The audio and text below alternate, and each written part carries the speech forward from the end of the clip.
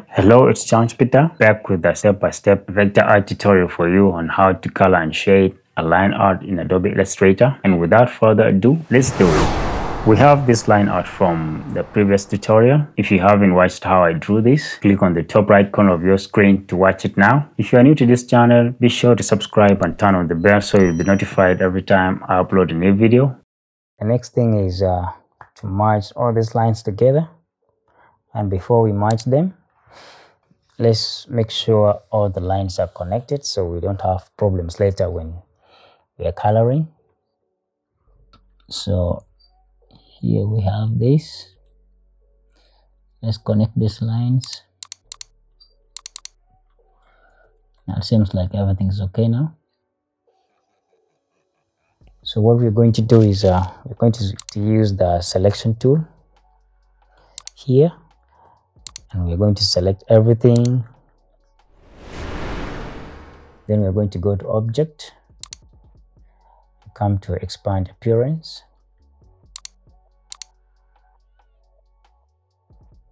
then we come here to click on merge. If you don't see this Pathfinder panel here, come to Windows and you'll find Pathfinder down here.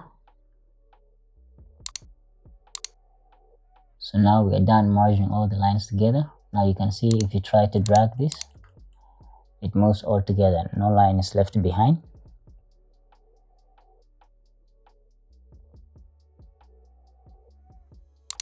So the next thing we're going to do is we're going to make a copy of this line art. And we're going to be dragging the line art layer over the new layer icon here to make a copy. We drop it here and you will automatically see line layer 2 copy. So we're going to lock the copy and we'll continue with our line art layer 2. So now we're going to choose a skin tone to apply on this. Double click on the fill tool and it will automatically open the color picker. So from the color picker we can choose a skin tone, a lighter skin tone for this.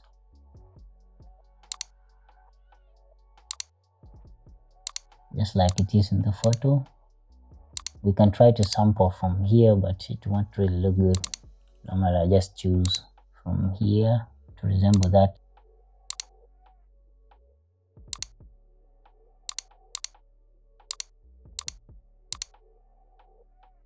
This is good. So we're going to grab our rectangle tool and we're going to drag it over the line art like this, so it fills the whole artboard. Now we're going to right click on the rectangle and come to arrange, then come to send to back, click on send to back. And when you click on send to back, for you to know that you've done it right, you look at the layer 2 here, the line art layer, and you'll see that it's already applied on the line work. So now we're going to use the selection tool to select everything, and we're going to merge it again. We're going to merge the skin tone with the lines. Again, right click on the rectangle and click on isolate selected group. Now it's in isolation mode. Click on the rectangle and press the delete key on your keyboard.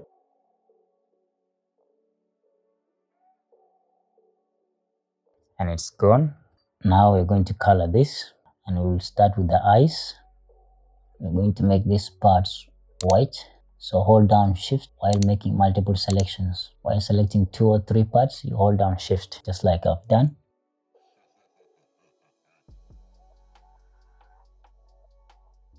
And make them all white, but not regular white, just around here. We are going to make these parts of the eye brown.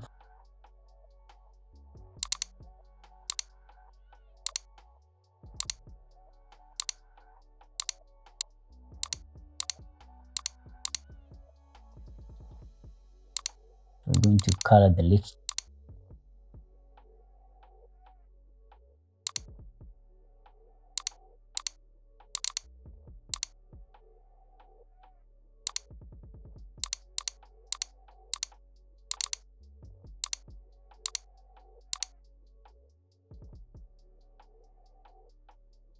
Going to make this one black here. This one will be white just around here.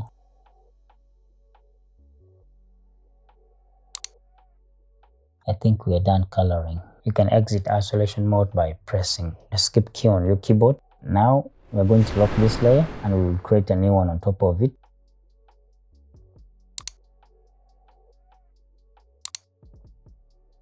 And this is the layer where we're going to start shading. So before we start, we're going to sample the skin tone using the eyedropper tool here, or press letter I on your keyboard. Then we're going to sample this skin tone and it will automatically appear on this fill tool. Double click on the fill tool and we'll bring the shadow down here.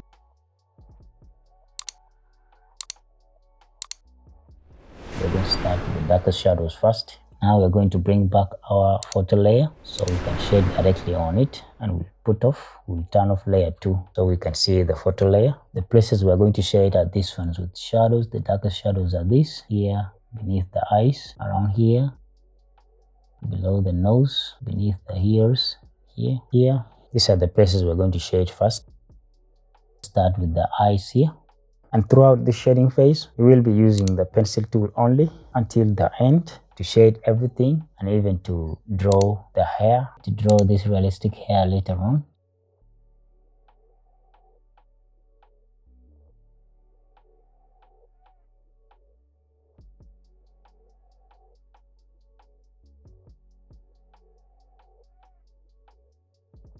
So we'll start here, this part.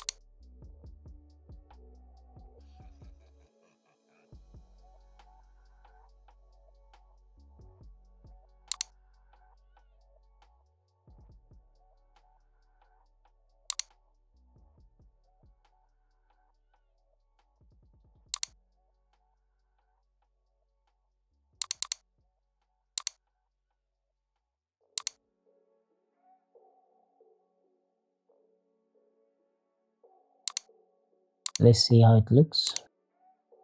Awesome. Let's continue. We will also draw this side, the shadows here on this side.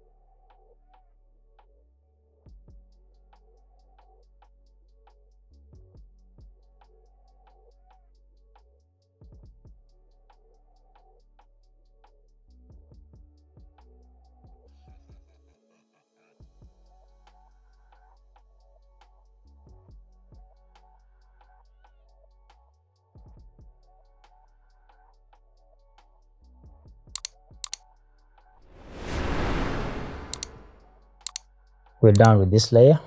We will also create another one below it.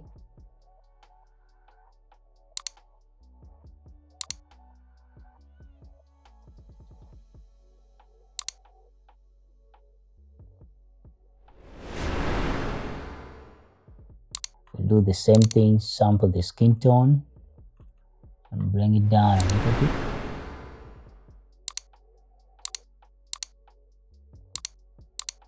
Just here. Now let's bring back our photo layer and turn off the base color so we can see what we're drawing. We'll start here.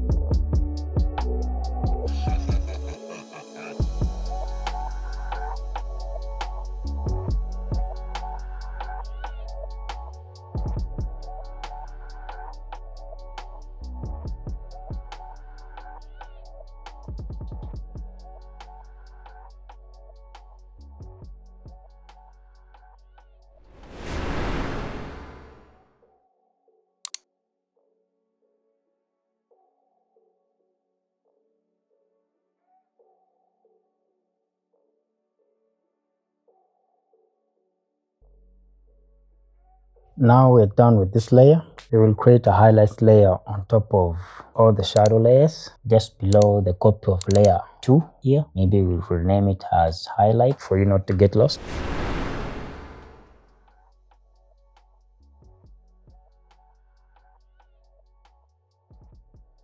So we will do the same thing, sample the skin tone, and we're going to choose the brighter skin tone all the way up here. So we'll turn off the base color so we can see the photo. We'll start here.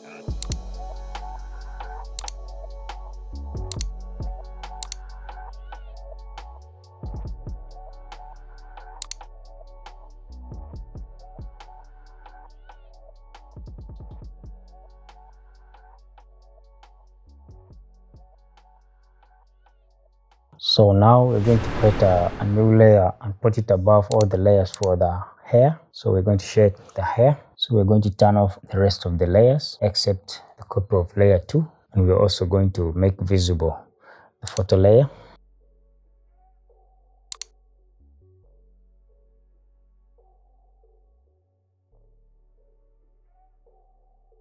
We are going to use the gradient to make the stroke, and still we are using the pencil tool to make the hair. So we make sure we turn off the fill tool and only use the stroke to make the gradient. Make sure the stroke is on and click on gradient tool. Here, if you don't find the gradient here, you can come to Windows, then you will find gradient here. Let's put a gradient slider in the middle. We'll put it here at 50%.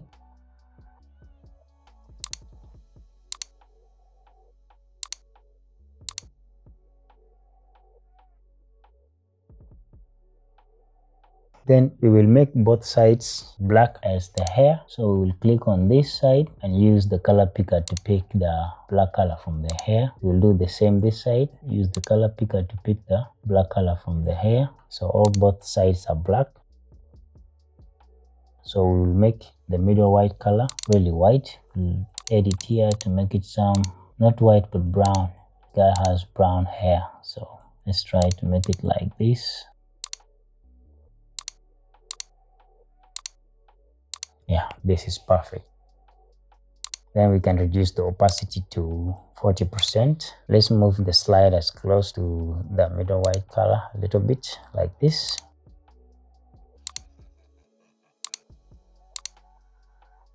This is perfect. Now grab your pencil tool and start drawing. Turn off the copy of layer 2 to shade directly on the hair. Like this.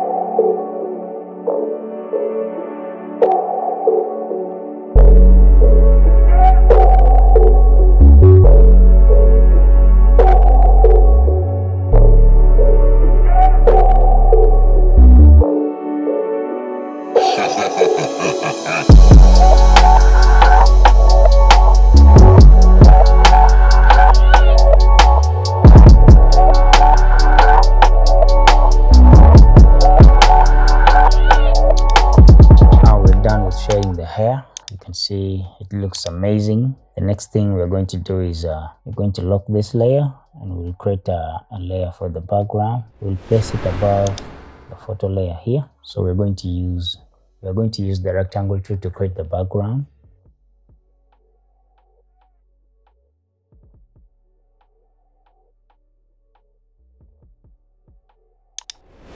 And we're going to turn off the stroke tool and we'll only use the fill tool to create it. So drag rectangle tool over the artboard like this. Double click on the fill tool to choose a color that you like. This one is good. Now we can lock it. If you're not already subscribed to this channel and you want to learn more vector art tips and tricks to improve your skills, hit the subscribe button. As always, thank you so much for watching, and I'll see you next time.